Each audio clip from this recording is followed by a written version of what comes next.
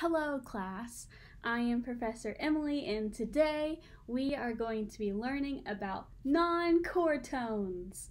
Okay, so let's just jump right in. What is a non-chord tone? I'm glad you asked. A non-chord tone is when there's a harmony, there's like an implied harmony, and this note, this tone, doesn't fit. So it's like a homeless tone, and we are giving it a home and we're giving it a name, and it'll live a great life. Ooh, I got a text message. How unprofessional. So sorry. So it's like these in-between notes, and they can bring lots of really cool dynamic into the music, and they can make it cool music textures and make simple drab music a little more interesting. We will be talking about a few different kinds of chord tones. There'd be a passing tone, a neighbor tone, an appoggiatura, an escape tone, and a changing tone. Let's start with the first one, a passing tone. So a passing tone is approached by a step, and then it resolves in a step in the same direction. These are my hand motions. Works for me. Sorry if it doesn't work for you.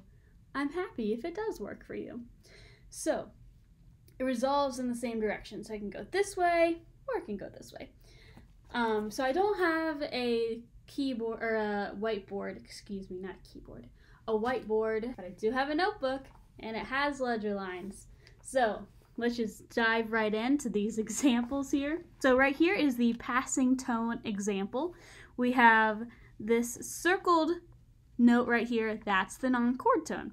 So when you label these non-chord tones, you circle it and you label it with the abbreviated whatever. So there is this F chord and a C chord, and so the passing tone is the B flat that goes in between them, and it's passing right on up. Okay.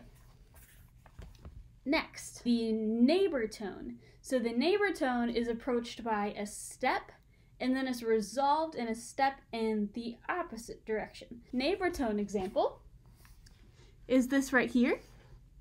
And so we have this F, and there's the neighbor tone right here, and it goes down to an E, and then it resolves back up to this F. And that's the neighbor tone. All right, moving right along. The next non-chord tone that we're going to be talking about is the appoggiatura. The appoggiatura is approached by a skip or a leap, and then it's resolved by a step. The appoggiatura. This is the example for the appoggiatura. It's a fun word to say. You can say it and you sound fancy.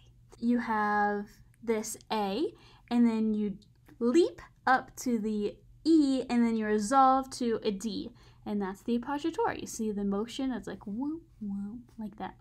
Next, the escape tone. It's like a cool action movie.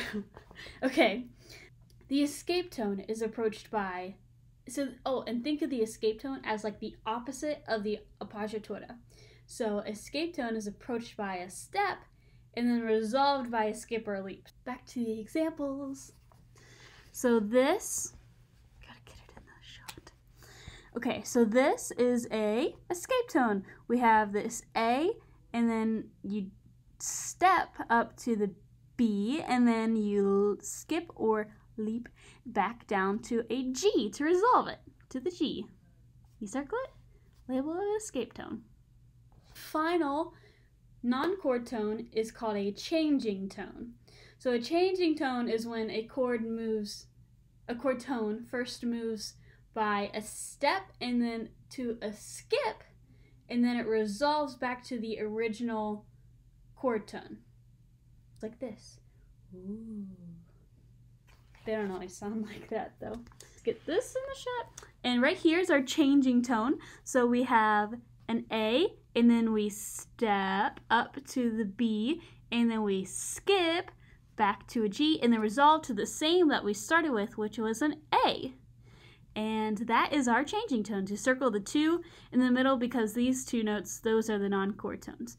Those are the ones that don't fit, that don't have a home, but we're giving them a home. Okay, And that was a lesson in non-chord tones. Stay safe and stay healthy.